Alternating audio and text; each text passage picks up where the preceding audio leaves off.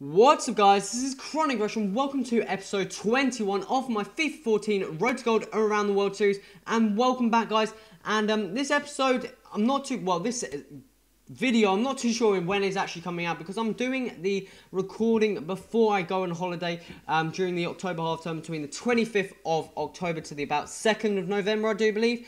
I'm not too sure I can get this video out before or it's going to be coming out after, but last episode we finished off with, we need one more win, I think, to go and win the division with this SPL squad, and then we go into the cup. But if this episode is done before the 25th, and you haven't seen any videos for about a week, the main reason is because I'm obviously on holiday and I can't upload any, don't have any internet or anything accessed like that.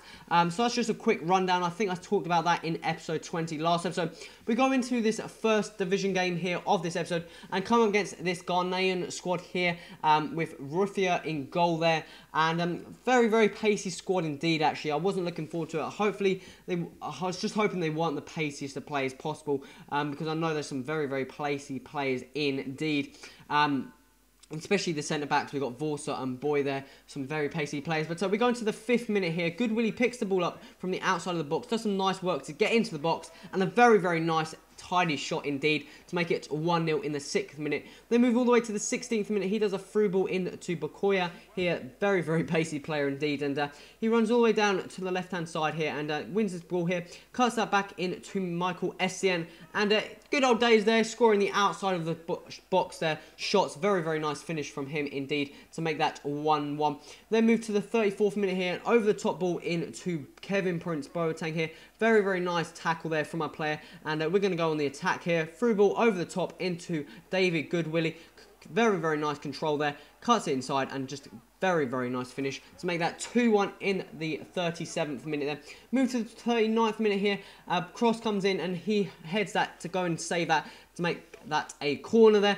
Mulgrove here whips this corner in, and I do believe Hutchinson is on the end of this to go and score, but it comes off the back of Berichter there, and he goes and gets the goal, should I say, to make that 3-1. Then move all the way to the end of the game, and 3-1 was the final result of this game. Very, very nice game, and we've won the division as well as the coin total, which is very nice indeed. That is what I wanted, and we are now going to be moving on to the cup here.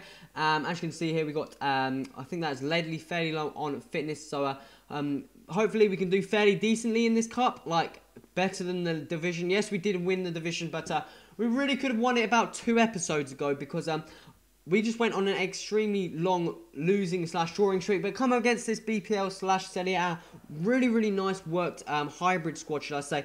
And in the 24th minute here, we go for a way wide shot there, bounces straight back out to Berichter, who bad shot at the end of that, but keeper saves that, and he goes on the attack here. Nice work from Ledley. Unfortunately, Benteke picks the ball up, and what a fantastic through ball into Charles Nogsonbia. One-on-one with the keeper. He's going to score these any day. Goes for the near post blast into the roof of the net to make it 1-0 in the 27th minute. Then move all the way to the 60th minute here, and we pick this ball up in the defence. Unfortunately, a bad pass from myself there. Podolski, a through ball into Benteke. Mulgrove, what was he doing? He's not going to try and outstrength Benteke, or is he? And he whips that cross into Di Natale, who heads that in to make it 2-0 in the 63rd minute there.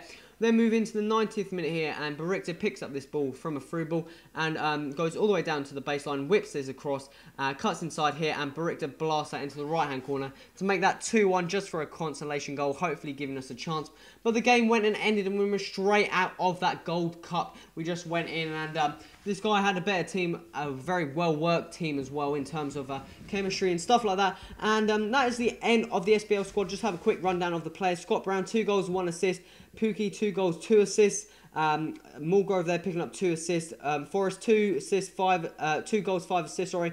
I think that was, who was he? I can't think of the name. Goodwillie there, I think picking up 8. No, Berichter picking up 8 goals and 2 assists. Berichter being a very, very good, solid player indeed for this squad. And I definitely recommend picking him up if you guys are looking for a left-sided player and don't have the coins to pick up, what's he called? James for, Samaras or Gary Mackay Stevens, sorry. But that means we're going to be moving on to the Barclays Premier League, and I'm actually going to leave that to the next episode, and we're just going to have a quick rundown in what's it called? I'm just having a quick talk. That was what I was trying to get out of my mouth. But guys, like I said, this episode, I'm not too sure if it's going to be before or after my holiday, but I hope all of you have had a good period of weeks. Hopefully, thank you all much for the support on these episodes. I've been spamming out this FIFA 14 episodes, and we're about a month in now. FIFA 14 coming up to a month in, and I think so far the game is fairly solid. There are some still things that need to be sorted out. Yes, it's changed. Near post isn't as OP, but finesse shots are ridiculously OP now. Also crossing, that's fairly OP as well. And so far, I think it's a fairly solid game so far. I like how they implemented the chemistry styles. You don't need to buy players in formation now, but the chemistry styles are fairly solid. I still need to try and work them out as well, and try and use them as well. So that should be fairly exciting when we go into the BPL, because I'm going to be moving. I will be moving on to the BPL after this, and then after the BPL, I'll be moving on to the French leagues and stuff like that. But chemistry styles should be fairly interesting to see how they actually have an effect on the players there. I haven't really used them at all in this series, other than buying the occasional player with a chemistry style still on them. But hopefully when we go to the BPL, I'll buy some more players with chemistry styles and stuff like that, and also apply them, because I don't think they're that expensive, and especially when I've got a decent amount of coins. So and that should be fairly interesting to see how they play into effect. Also, I like the fact that they've increased the number of formations by a ridiculous amount. You've got also variations and stuff like that, which is fairly nice. I felt sometimes I was lacking. Formation-wise, I'm not too sure on what one's the strongest so far. 4-1-4-1 was fairly solid in terms of midfield if you've got a fairly solid defence, but I felt I wasn't as attacking. I didn't have as much attack support, so that could be the only downfall. Same with the 4-5-1. You've got different variations of that one this year, but again, that's not the most attacking formation. And 4-3-3, you need to really think about work rates, especially in the wingers and stuff like that, because if you don't have a high attacking work rate and stuff like that on the wingers, or just high and low, I feel like high and low is probably the best, or high and medium, because that means they're just up the field. You've got the 3 midfielders to cover, as well as the 3 wingers up front, so you've got very, very nice attacking support, which I felt I was lacking during this SPL squad.